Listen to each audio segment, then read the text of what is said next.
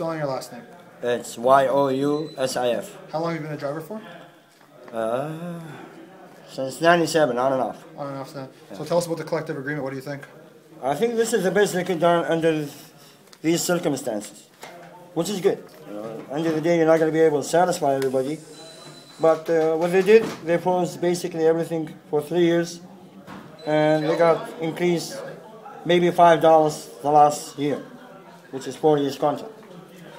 Under these circumstances, the way the economy is, I think it's a good one.